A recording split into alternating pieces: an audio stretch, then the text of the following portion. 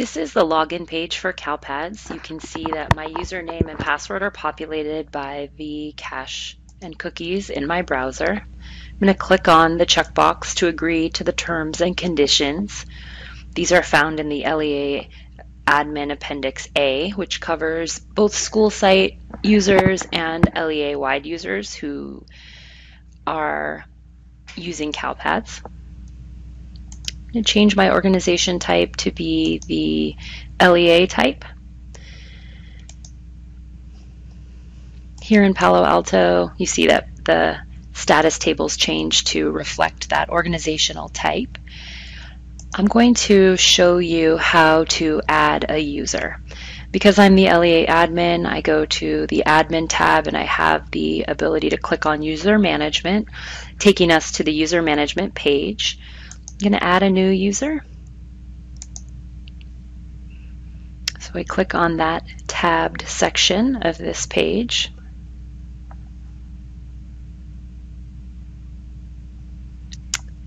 I can see that it's working because we see the wheel spinning. And I'm going to add my user, Kimmy Schmidt.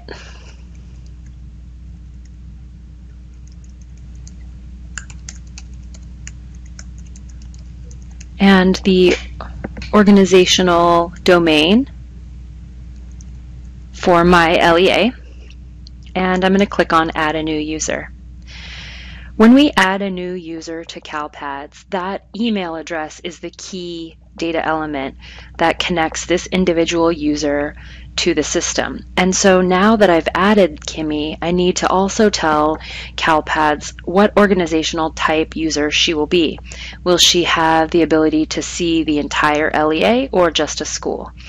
And the way that I do that is by clicking on Assign Org. The button Assign Org gives us the options for LEA or school, and in this case I'm going to have her be an LEA user over my LEA Palo Alto. There are no schools are in the available schools box because the distinction LEA org type tells CalPads that all schools will be available to this user. And I'm also going to give her all roles because she is my assistant and she's going to help me. I'm also going to give her the auto post for both. Auto post is discussed in Essentials 3 and also discussed when we talk about file upload and SSID matching. So you can see now in the results table that Kimmy has an org type associated to her account of LEA at Palo Alto Unified. This includes all the schools within the Palo Alto Unified LEA. You can expand and collapse the roles by clicking on the Expand Collapse Roles link. There's also the number 38 next to the roles so that you can see at a quick glance how many roles this user has.